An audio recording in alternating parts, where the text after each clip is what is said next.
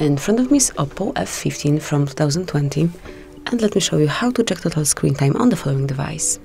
So first of all, you need to reach the settings, then find and select digital well-being and parental controls, and here you've got detailed stats. If you click on it again, you will be able to check some more info.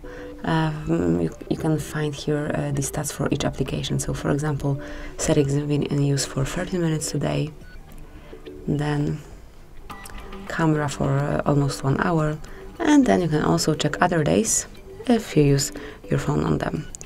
And this is it. This is how you can enter detailed stats regarding your display usage.